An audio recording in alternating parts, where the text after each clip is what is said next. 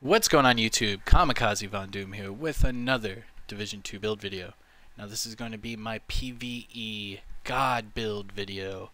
This thing is amazing in PvE content, not only for the raid, but also any sort of heroic, whether it be level 4 control points, invaded missions on heroic, invaded strongholds on heroic, what have you. This build not only has survivability, but it also has damage. It also has maxed out hazard protection, and it has 98% damage to elites. This build pretty much has it all, so if you guys really like PvE content in the Division 2, I would definitely recommend you guys trying this build out. It is a little tricky, but once you get all the pieces, you'll understand this thing is quite amazing. But, like always, shout out to the DoD, Disciples of Doom. I am Kamikazevondoom. If you guys enjoy this video in any way, shape, or form, don't wait. Go ahead, mash that like. If you have any questions at all, hit me up in the comment section below.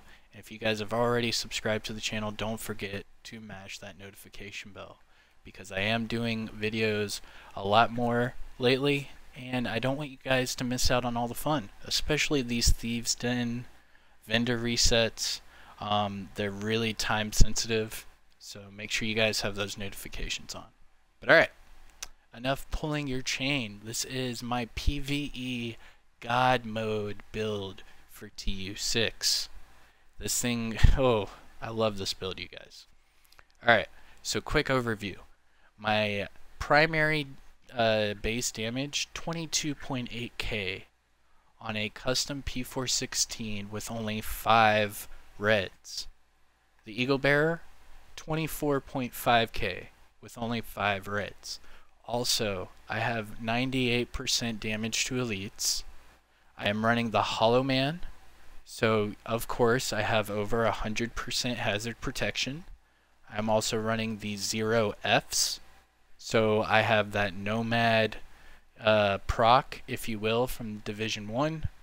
If you're not familiar with that, with the proc of Perfectly Unbreakable, you get 100% of your armor back when your original armor is depleted, and it is amazing. With this much damage to elites, and the maxed out hazard protection, this thing is amazing for the raid and all heroic content. Like I said, the level 4 control points, the invaded missions or strongholds on heroic, even the raid, it doesn't matter. This build is really fun to use.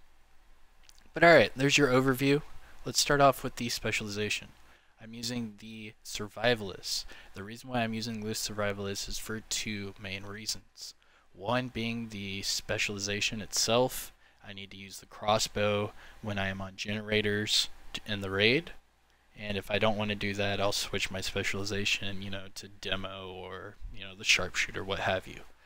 You can also use the technician and use the laser pointer for all those spotter builds.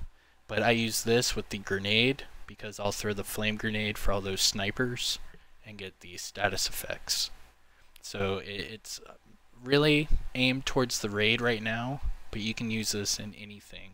You can switch it to whatever specialization you want, and this build will not fail you at all. The gunner specialization will give you 150% armor every time you pop an armor kit. So using that with this would probably boost up your survivability. But if you want to help others out, whether it be the damage to out of cover or the headshot damage or the status effect damage, you'd have to use a different specialization. But alright, the weapons.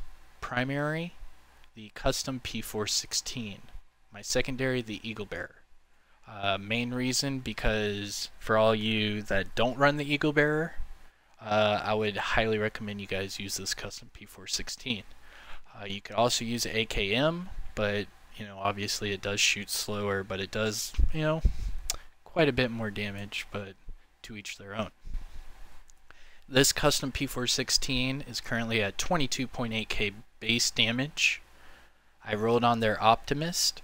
my weapon damage is increased by 3% for every 10% ammo missing from the magazine. So whenever I'm at the last few bullets in my magazine, I'm getting upwards to 30% additional damage. And then the requirement is 5 or less reds, so that's why I can only have 5 reds max. Also, I have Allegro on here, and Everlasting. I'd probably prefer Protected Reload in this build situation. The mods I am using: the Hollow Sight for 8% damage to elites. The Muzzle Brake gives me another 5% damage to elites, so that's 13% just off of 2 weapon mods. I chose with accuracy on the grip because I'm not running Technician, so I can't run the laser pointer. I don't really have any crit chance on this build, so there's no need to really throw crit chance on there. You could go with stability if you feel it's not stable enough. I just went ahead with accuracy just so I could try to beam them from a little bit more distance. And then of course I chose the sturdy extended mag for the additional 20 rounds, bringing me up to 50 rounds. The Eagle Bearer with this build, 24.5k base. Nothing really special to talk about it. When I'm using my custom P416, I get to utilize the holster talent, Protected Fire, so I get additional 10% bonus armor while I'm using the custom P416. And you know that's pretty nice. The sidearm, you guys can go with whatever sidearm you want. I just chose the double barrel sawed-off just because it's easier. This one has 233.2k base damage with premeditated Allegro and recharged. Alright, quick overview of the build before I get into the gear. It is a 5-12 build. The reason for it: Optimist on my primary weapon and Perfectly Unbreakable on my chest piece needs 12 blues. If you guys can go more yellows, by all means do that, but the 5 is the max you can have and the 12 blues is the minimum you can have. With that, I have 319.2k armor with 69.5k health. That's a little low for the amount of blues that I have, but with the Perfectly Unbreakable and the amount of hazard protection and the amount of damage, the survivability with this build is wonderful. You could easily throw a chem launcher on here, a revive hive, or some sort of fixer drone, anything you want to increase your survivability by all means, but I went to try to get as much damage as I could with only 5 reds and 12 blues. Starting off with the mask, the Hollow Man mask. It is a must for this build because of the talent Perfectly Insulated. So the Hollow Man is the named Y'all Gear mask. Y'all Gear is a brand set giving me an additional 10% hazard protection while using this. So the 10% there, I also have Perfectly Insulated. That is insulated on steroids, giving me another 50% hazard protection. And then the attributes I have rolled on here: 1 blue, 1 red. The blue being hazard protection at 19%. So I have 79% hazard protection just on the mask, and then I threw 53% damage to elites as the red attribute. Moving to the backpack. It is a Badger Tough backpack. 493 gear score. It is kind of low. RNG needs to hook a brother up with a better backpack, but until then, I'm going to use this thing because it has 5 blues off of this one item. So, quick overview for Badger Tough. The brand set bonuses with this build: I do get 7% damage to elites, but I also get 15% armor on kill. And with the amount of damage you're doing with this build, that armor on kill at 320,000 armor, it's a pretty nice chunk. Now the attributes, like I said earlier, all blues. I have health percentage at 4%, total armor at 20.5, health at 10,400, and armor at 11,000. And it also comes with a blue mod slot, so I threw more armor and total armor on there. And it also came with protection from elites, giving me another 2%.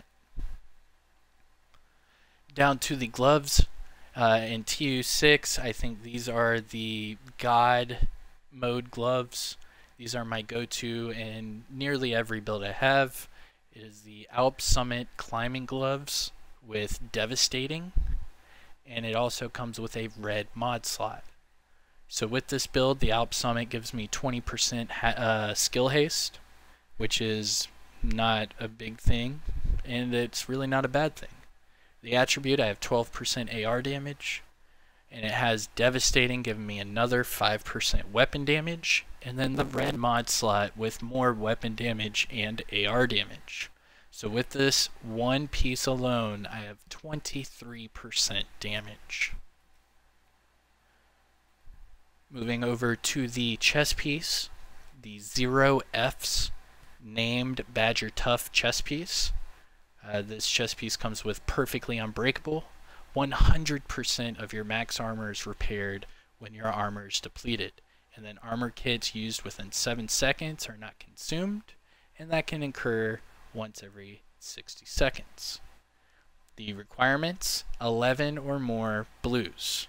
So if you want, you can drop down a blue, but I wouldn't recommend it. This one comes with 2 mod slots, a red and a blue mod slot. I threw on their weapon damage and AR damage, and then armor and more total armor. The attributes rolled on this chest piece, 2 blues and a red. Total armor at 6.5%, which is really low. Armor at 9,500, which is also low. And then I threw on their 14 weapon damage. Down to the holster, Fenris holster, 2 blues, which is quite surprising. But the Fenris brand set bonuses I get from this build, I get the 10% AR damage, but I also get the 10% protection from elites. So doing these heroic missions, doing the raid and all that, that definitely helps you out. I have 2 blues rolled on here. I have health percent at 12, and then I also have a health roll at 22,000. This holster came with hard hitting, giving me that 25% damage to elites. The knee pads, Fenris group. This one comes with Insulated and Patience, and it also has a blue roll at 11% total armor. The Insulated does stack with the Perfectly Insulated. So you can run it on the knee pads and the mask, because one is perfectly insulated, it is not a unique talent, and the other one is just regular insulated where it says unique talent. The unique talents do not stack, however all the other ones do. Doing the skills, you can use probably a Revive Hive, and then you could either choose like a chem launcher or what have you. It doesn't really matter. It's up to you, the player. I have the flame grenade. Like I said, I'm doing the status effect against the enemies to help out the snipers. And let's finish out with the stats. Going down to the weapon sheet, this is for the custom P416. 22,795 weapon damage. I do not have crit chance. I have headshot damage at 55%, not bad. However, in the offense tab, I do have 22 weapon damage and 46 AR damage, bringing me up there to 68% damage bonus. So I have 68% damage bonus and 98% damage to elites. And then don't forget about the health damage with your ARs. Going over the gear talents, of course, I am running the Perfectly Unbreakable and the Perfectly Insulated. In the defense tab, 319k armor, a little low, but it's is what it is. I have that just under 48k armor on kill, and then just under 70,000 health. I do have 27% protection from elites and 109 hazard protection with 100% resistance across the board. This thing has great survivability and great damage. I highly recommend you guys try this out. If you guys want some sort of raid gameplay or something you have to see, let me know in the comments section below. Maybe I'll just release like a gameplay video for you guys to check out.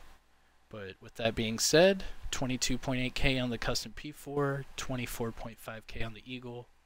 You have perfectly unbreakable, perfectly insulated, with maxed out hazard and 98 damage to elites. If you guys enjoy this in any way, shape, or form, mash that like, subscribe to the channel, and I'll see you guys in the next one. Peace.